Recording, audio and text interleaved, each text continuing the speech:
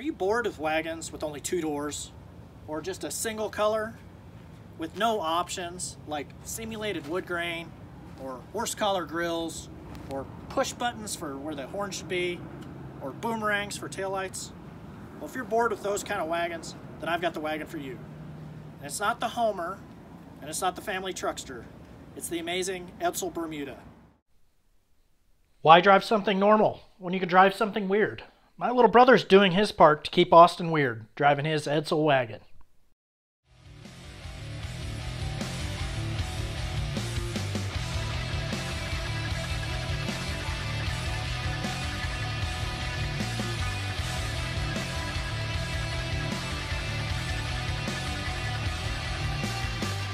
So, we drove 500 miles yesterday just to come down here and mess with my little brother's wood on his wagon. The wood paneling is faded. Looks pretty bad. It's all faded to white. He's got some new stuff over here. So this is 3M vinyl. And today we're going to install this on this car so he can get it back on the road and make it look right. Before we put this wood grain on.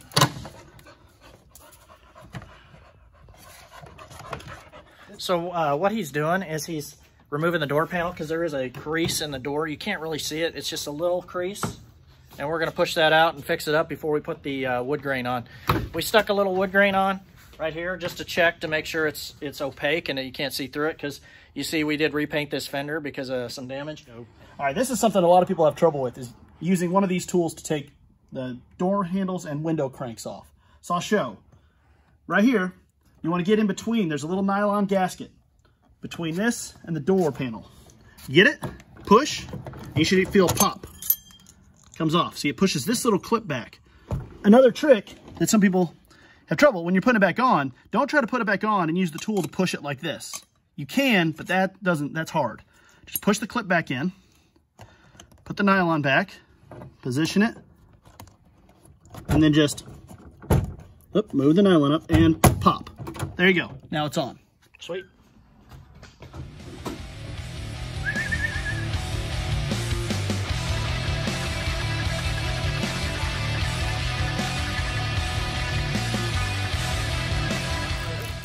Okay, yep, soapy water.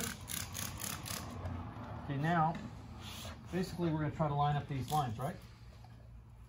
Too high. That one. Yeah. Okay, yeah, so I'll get you eyes here. Okay. Perfect. All right. Side 1 is done and looks good. Now we got to move on to the other side.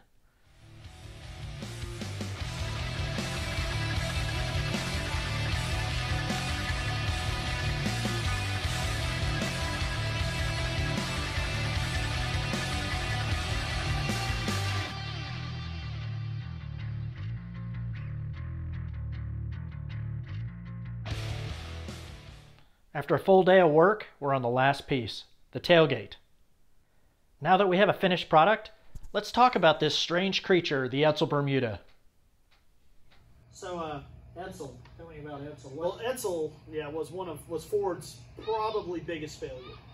While they didn't explode like the Pinto, they were such a flop in sales, they almost exploded Ford. Oh, wow. Yeah. So this, you can see this has everything piled onto it. Like the Bermuda would have been this would have been the top of the line station wagon offering. So what's under that? Yeah. So the Edsel only came with 2 engine options. This one would have been, they had an E400 and an E475. And those numbers aren't cubic inches, they're for the torque that they put out. Okay. So the E400 would have been the smaller one. But it was, the E400 was based on an FE rather than being based on a Mel engine, that type of engine. Okay. So this one here is not, is not the original engine. It's been a little souped up. It's a 390 with a 428 crank, which makes a 410. 410. But it's not the Edsel 410. Everything's been thrown at. It's got a modern alternator. It's got vintage air. It has a power steering. It has a Borgeson box, the Saginaw style pump.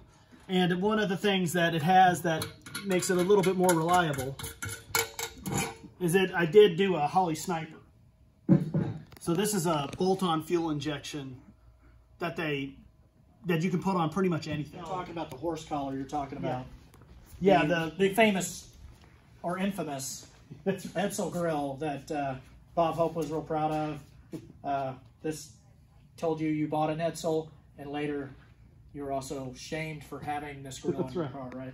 Edsel, is that what this is? Yes, well, this will get them out in the highways, I want to tell you that. So this color is the most rare of the colors. What's it called? It's called sunset coral. Really? So are you sure it looks pink to me? It's very pink. But it's a very masculine pink. Yeah, I can tell. This is like, if you would have bought a refrigerator in 1958, you probably would have got the matching pink refrigerator to go with your pink Edsel, right? So we'll take a look at the inside. Okay, yeah. Tell me this It interior. actually has this is all original interior. You'll see they had a distinct pattern on the front seat. Rather than being a 50-50 split, they did a 40-60 split. Interesting. Yeah, I'm not sure the reasoning behind it, but that was one of the things that Edsel chose to do. It was a 28,000-mile car, and it was owned by maybe 1 to 2 people in its life, and eventually sat in a garage for 20-something years and came to me. Cool. So Edsel had really unique gauges. You can look at the dash and see this. And it also had one of the most famous things about the Edsel was its one technology was, tell us about the shifter. So this was called the teletouch shifter, and it was the idea to use push button shifting to shift your transmission right in the steering wheel, because this is going to be the center of your driving experience. And here's how easy it is to drive. Can you flick that light switch? Why, certainly. Anyone can. Then you can drive the Edsel. That's right. Driving the 1958 Edsel is as easy as flicking a light switch.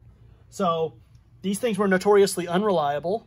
They had problems with slipping out of park, going into park, or burning up the circuit breakers, shifting out of park if you parked on a hill. I actually built a modern digital version of teletouch that I put under the seat. Okay, so what does that mean? what it means is I used modern electronic components and put together using an actuator that uses a cable to shift your transmission. Okay. So when you hit these buttons, instead of using what the original was similar to like a windshield wiper motor, this uses a modern actuator to shift your transmission.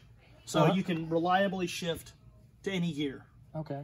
It's a few hundred lines of code that have code in there for safety features such as not allowing you to shift in the wrong gear while you're traveling. Uses a vehicle speed sensor in the transmission. And make sure you're holding the brakes when you shift out of park. So you can keep both hands safely at the wheel. And look, you can shift and turn the wheel at the same time, where the control remains stationary, which makes Edsel the world's easiest car to handle. You'd get angry at someone, or you'd see your neighbor, hey buddy, you'd honk, and you'd accidentally shift gears. Doesn't have these. So tell me about these taillights that look like, you know, a boomerang or something. These were also a notorious part of the Edsel, because at night, you'll notice they point the wrong direction. So when you do a right turn, it would point like you're doing a left turn. That's pretty funny. These are like chevrons. Yeah. And they'd be like, I'm turning left. Yeah. But no, I'm turning left. But they were known to cause confusion. Actually, that is they were an amazingly funny thing to do. They almost were nixed from the design, but they were so focused on having these to differentiate them from the 57 Ford. Wow. That is amazing.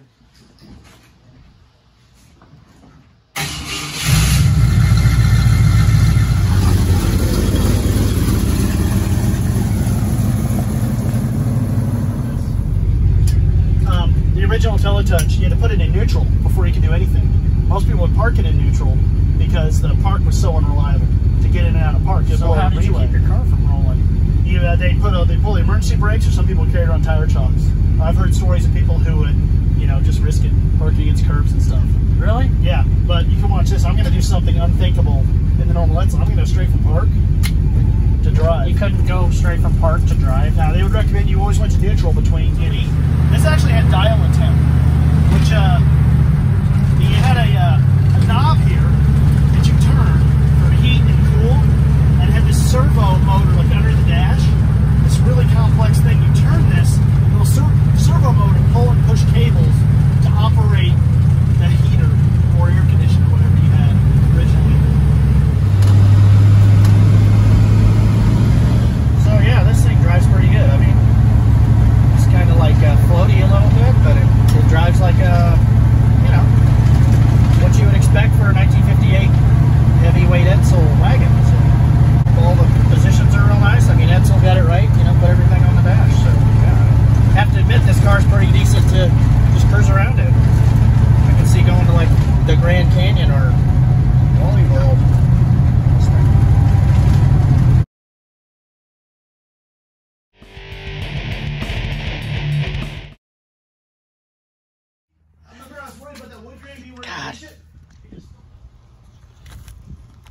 You can touch your wood, but you can't touch your friend's wood. You can if you make it look like an accident.